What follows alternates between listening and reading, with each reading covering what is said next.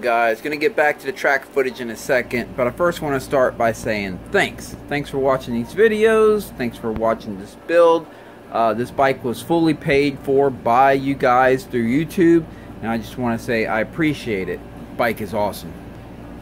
And before we get back to the track footage, I want to say this is not so much of a step-by-step in how to set up your bike when you're at the track. This is just the track part of this series is just going to be you coming along on the experience with me.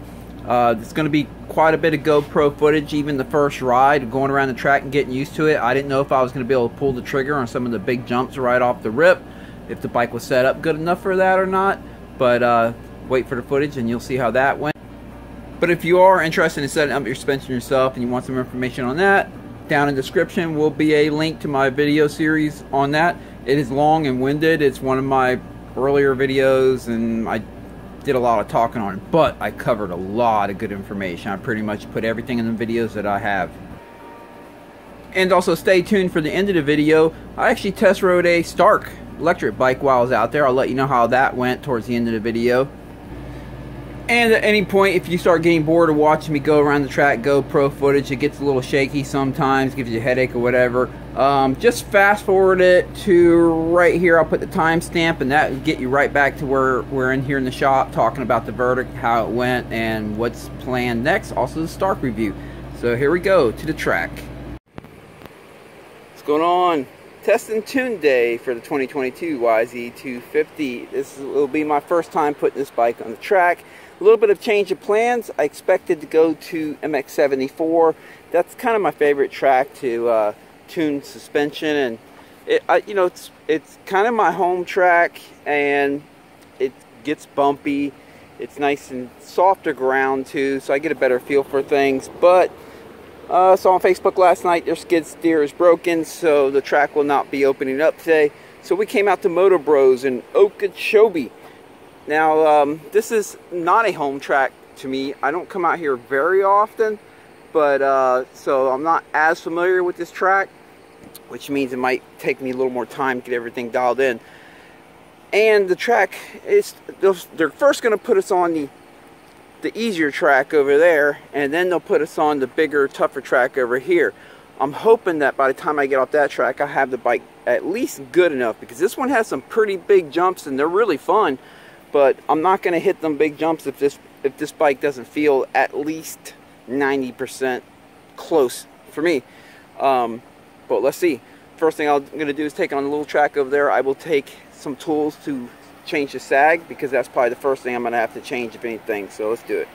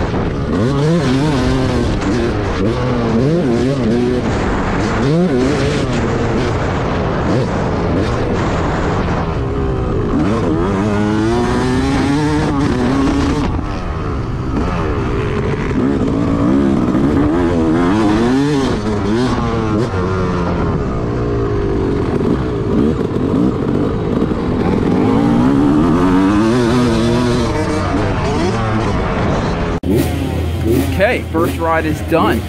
I'm going to say motor, she's 100%. I don't feel like it needs any jetting changes or anything. I mean, yeah, later on I'm going to do some fine tuning, play with the timing, but for today, first day, initial ride, when I have bigger fish to fry, that motor's 100%. It feels really good. It's got good snap, good torque, rolls in really well. Maybe sometimes a hair bit snappier than my 08 when I first crack into it, but that's okay. Revs out nice and strong, so the head came out good. It's got good torque and it revs out really nice and strong. Suspension, I'm going to call that 90%. Good enough for today. I don't know if you saw, I was able to get over all the big jumps on the track. The biggest jump, I kept kind of clipping a little bit. The last lap, I was like, man, I gotta give this thing more throttle, get the downside side moving. So I did, and I got over it, no problem. But suspension is 90%. It just feels like it needs to be broken in a little bit more. Some of my things I feel like I need to address is when the front end goes down, it kind of hangs down for a second before it just kind of, it's not bad, just kind of hangs there, like maybe if it had a little bit too much rebound dampening, and the same with the rear end too, but it feels good though, honestly. Another issue I feel is I'm having a tough time getting it to take an inside line. I'm having to drag the front brake around, like I'm just having a hard time getting the front end to kind of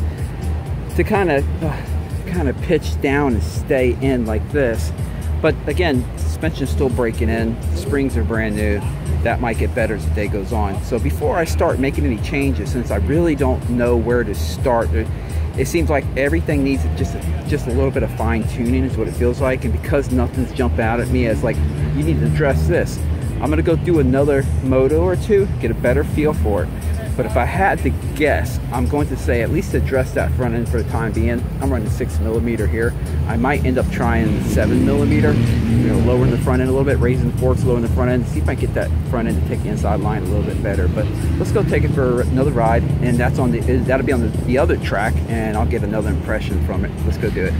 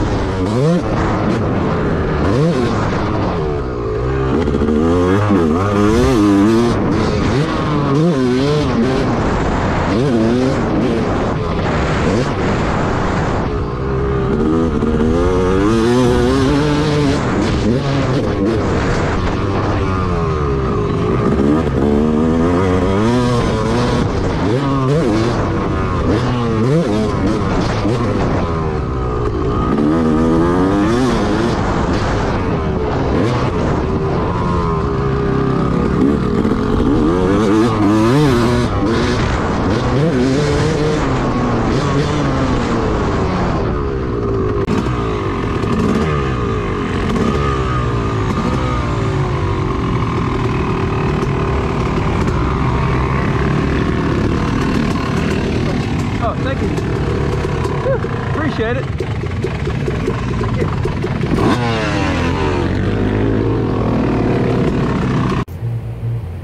Well, that's the little track. It's feeling good everywhere actually. I'm going to take it back onto the big track. I'm still thinking about trying a fork height adjustment. I'm not sure yet. I'm kind of still getting to know the bike.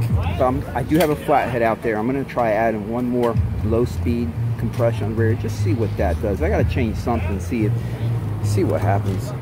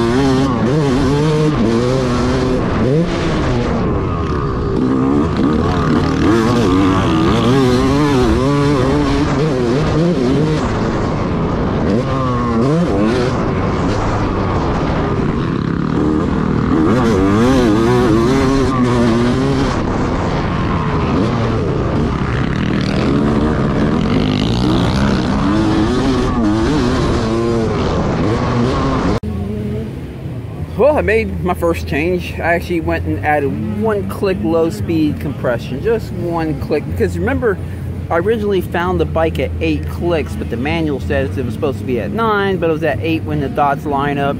I came out here with originally, I just put it to 9. I thought, well, let me start on the softer side. I've gone back to 8 where I found the bike originally. I think it feels better. Definitely doesn't feel worse. I'm going to do another ride or so, and then I'll go back to 9. I like to go back sometimes if I'm a little bit on the fence about something or I'm not quite sure. Shoot, I think I'm going to leave the front end the way it is today, the fork height. You know, now that it's starting to take the inside line a little better, so I think the forks are already just starting to break in a little bit and loosen up, and the springs. I mean, I still have to drag a little bit of front brake through some of the tighter inside lines, but it's doing it better, and I don't think I'm going to have to make a clicker change to the forks today. Next week I'll do some more fine-tuning. I think today I'm mainly just going to focus on getting the rear end right. That's what I'm seeing as of right now. It's really close. I just sometimes think that there's a slight bit of room for improvement back there, but it's more of a taste thing than it is being able to go fast or a stability thing. It's more just, you know, my acquired taste of what I like to get out of the rear end of a bike. So I've added 1 click of low speed compression so far. I'm gonna go do another ride or 2, and then I'll bring it back and see if I liked it actually better previously. You know, probably not, but we'll see. And then I guess I'll just go from there. Let's go do another ride. Actually, scratch that idea. I'm gonna leave that low speed compression right where it's at. I just took it over to the other track, and some of the minor things that I wish to address on the rear suspension out there on the smaller track, that extra click of low speed did the trick. So I'm gonna leave that where it's at. I'm gonna go back to the other track, and I might add a click of rebound on the rear. Let's just see what that does. So let's go try it.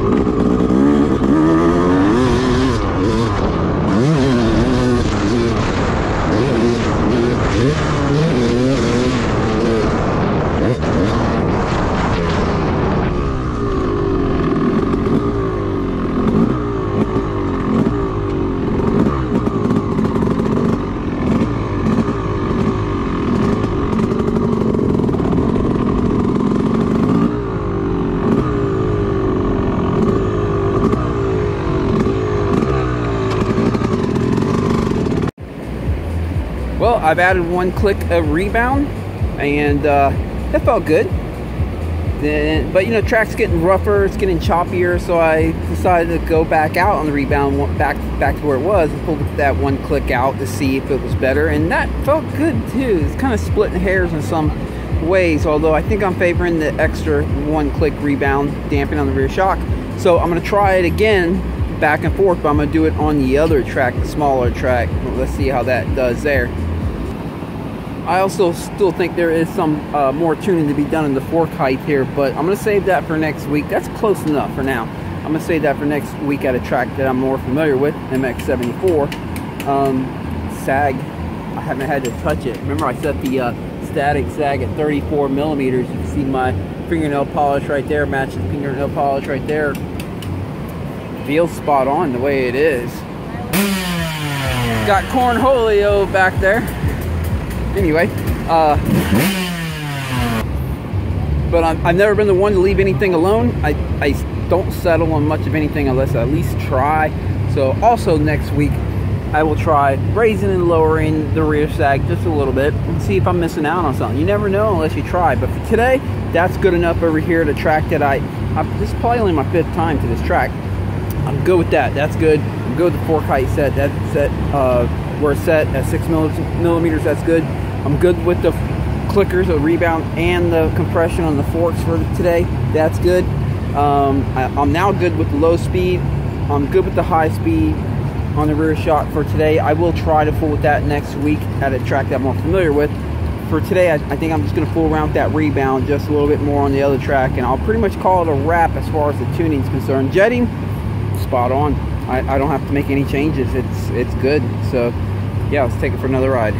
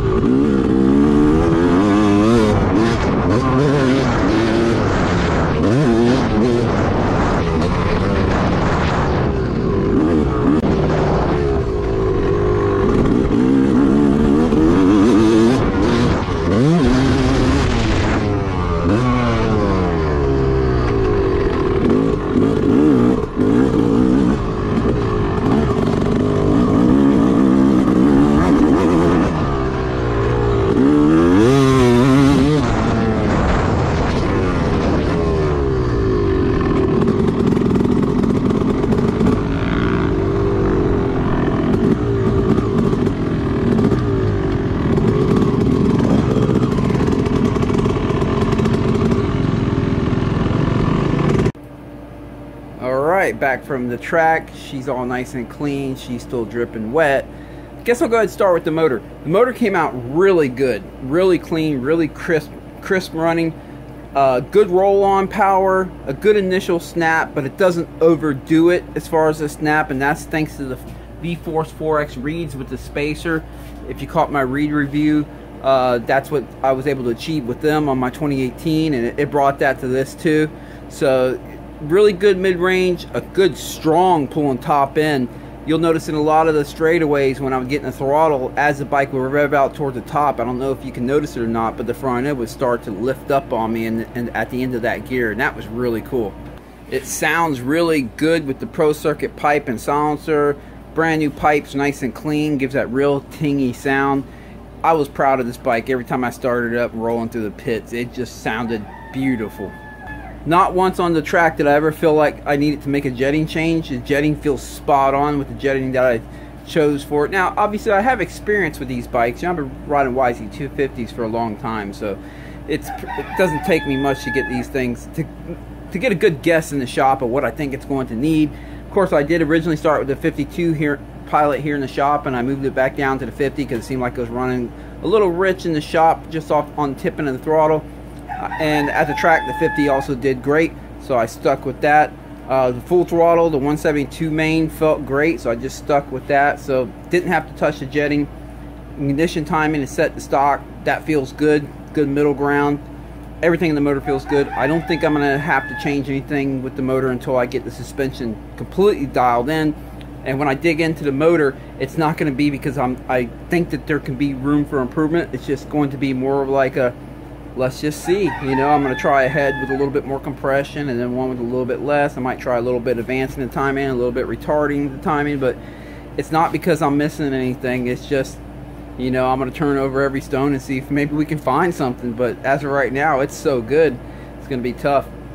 And I'll say the same thing with the suspension. These new Yamahas come with really good suspension. This 22, it's going to be the same with the 23, the 24, and 25 YZ250 two-stroke. But they updated the suspension in 2022, and it's just like the modern day four-strokes on the YZ four-strokes. Back in the earlier day, the YZ four-strokes and the two-strokes, you had to do a lot of tuning when you brought the bike home brand new to get it right. It was good suspension, but to get it right, you had to do a lot of tuning.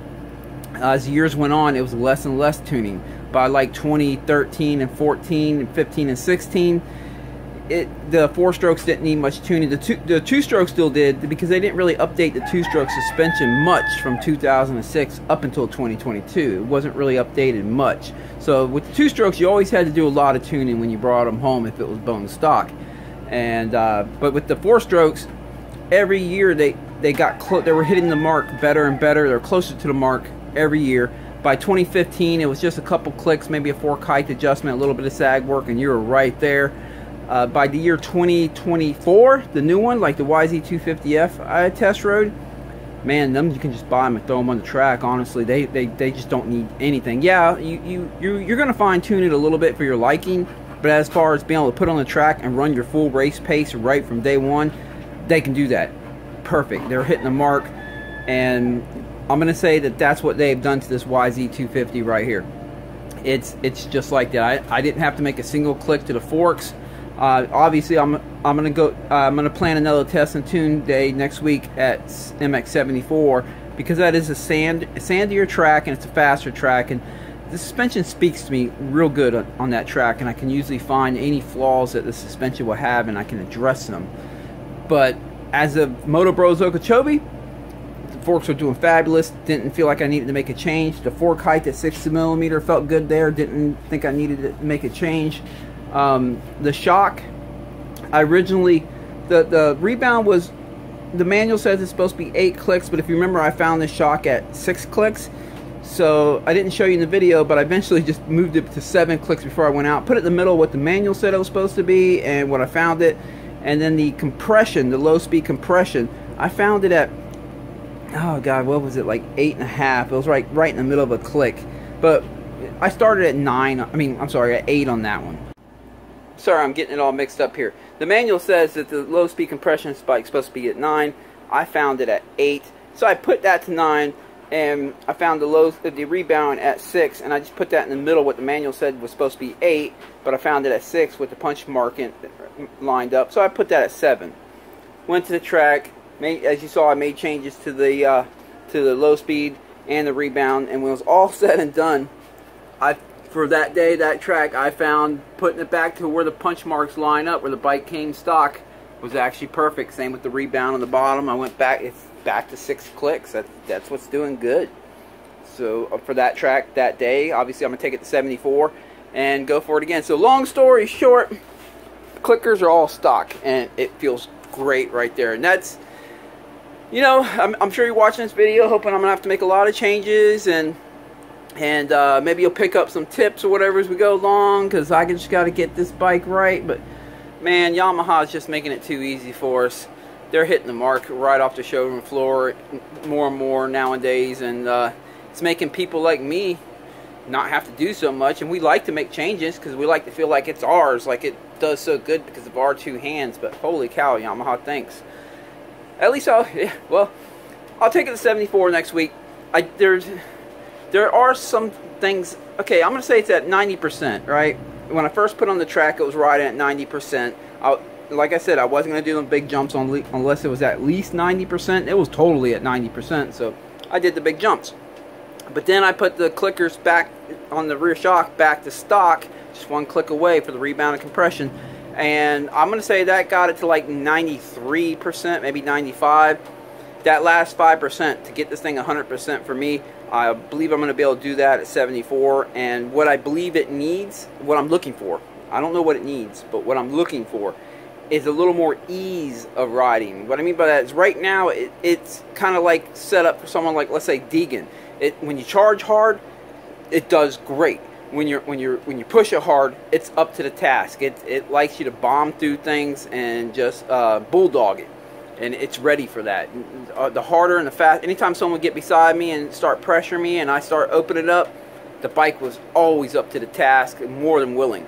However, you know, I'm a vet rider, and whenever I want to take it easy and kind of step it down just a notch and kind of cruise the track at a high speed, of course, but cruise the track more like saving energy type riding. Like if you're doing a long moto and you got to save energy somewhere later in the moto, it doesn't seem to favor that as much, because it's a very aggressive setup.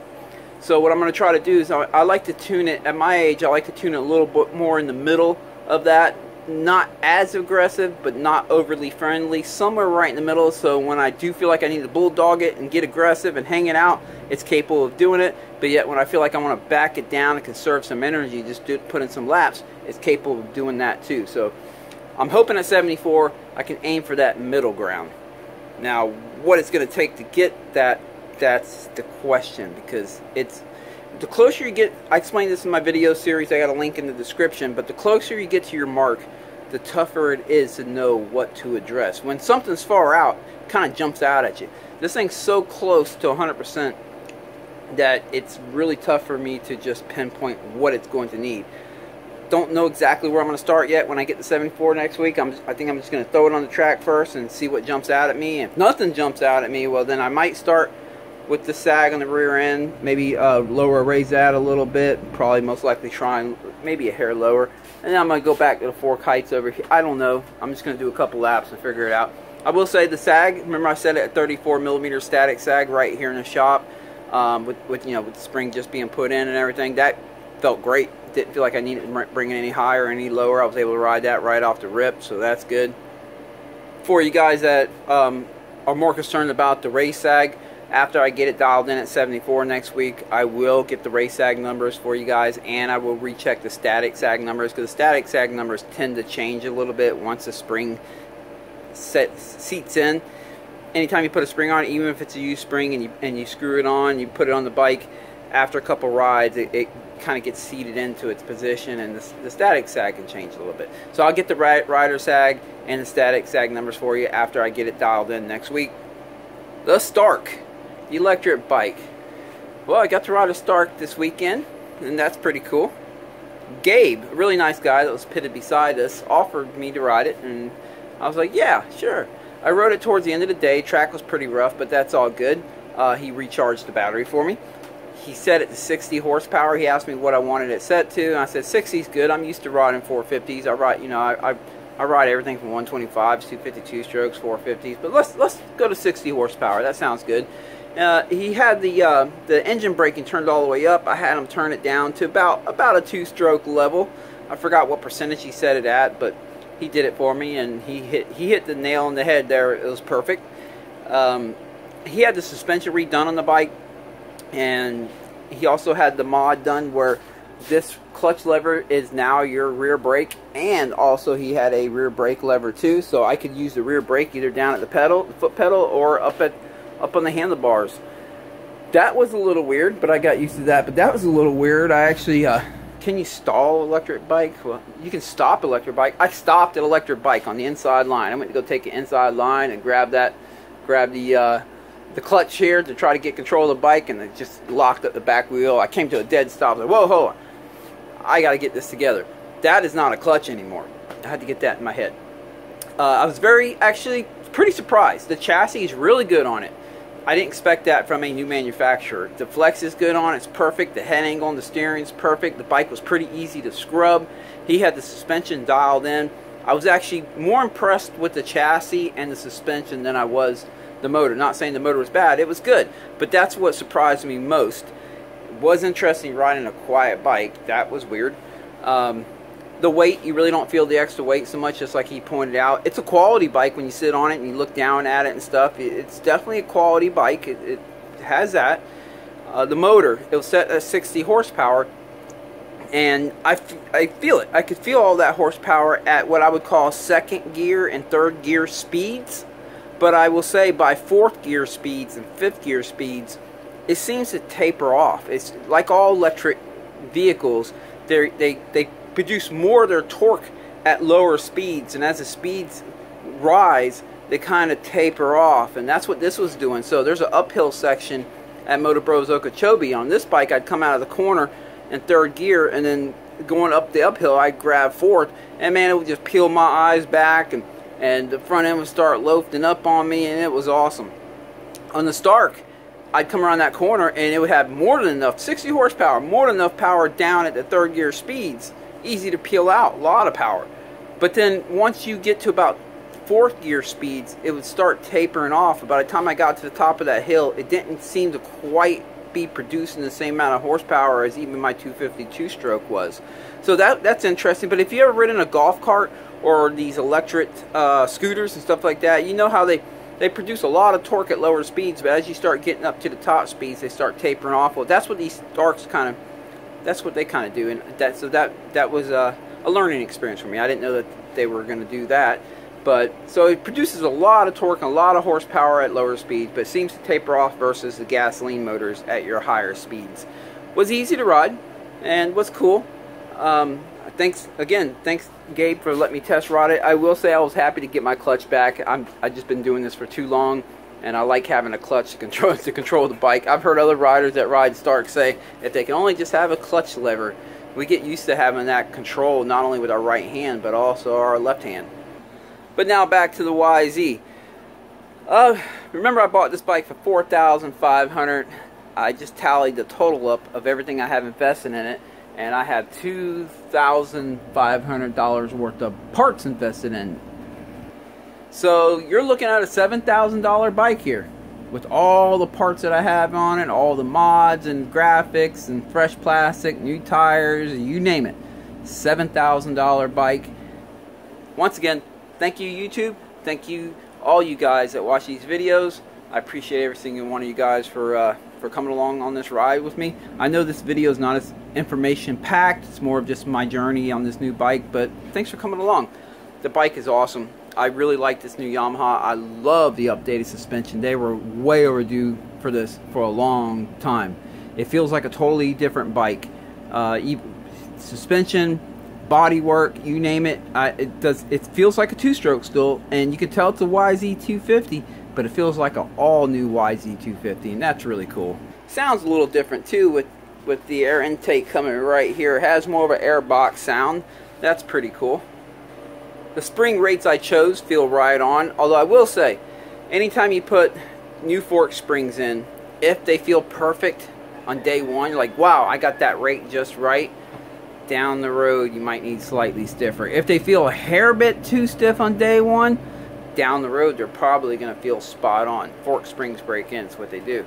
And these feel perfect right off the rip. They match the rear spring, the 5.3 on the rear, and I have 0.46 up front. The 0.46 match the 5.3 perfectly as of right now. So I know down the road I'm going to have to move this up to 0.47, which I kind of expected, because back when I was running the 5.3 on my 2018, same thing happened. I put 46 up front, and down the road I had to buy a set of 0.48s and only put one of the 0.48s in one of the forks to make an average of 0.47, because they sell them like that every other size. So Factory Connection sells 0.46 and 0.48 and 0.50. That's how they do it. So down the road, I can see that I'm going to have to buy a set of 0.48s and put one of them in there to make a 0.47. But I'm going to wait until the springs break in and starts becoming soft, and then I'll do that, and then it'll be spot on. So I'll just keep running it the way it is for the time being. But stay tuned. Next week, I'm taking her out to MX74. It's a track that I'm definitely more familiar with, definitely more at home at, and it's an outdoor, fast, sandier track with a lot of bumps, and the suspension really talks to me there. We're going to keep digging in the suspension, and I'm just going to try to get a little more out of it, get it up to that 100%. Once again, I appreciate all you guys watching this. Stay tuned. Also, I will have a power jet video coming in on that one for these YZ250s, probably in about a week. Hope you guys enjoy your evening. Catch you next time. Low speed compression on the rear shock. That's right. There you go. If you happen to catch me right, the one after you, like where you get on the track, there's the first little table. That's the only one I can really. Oh, I know what you're talking about. Yeah.